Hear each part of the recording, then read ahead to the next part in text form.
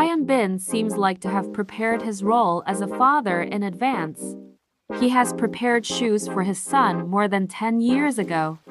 Yes, he has collection of cute baby shoes for his son in future. About 10 years ago, Hyun Bin appeared in reality show where he visited Hawaii. In one of the episodes, he entered a Foot Locker full of items and spotted some baby shoes. He fondly said, "Aren't these so cute?"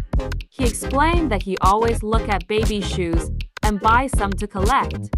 He added that one day, when he has a son, he will have his son to wear cute shoes.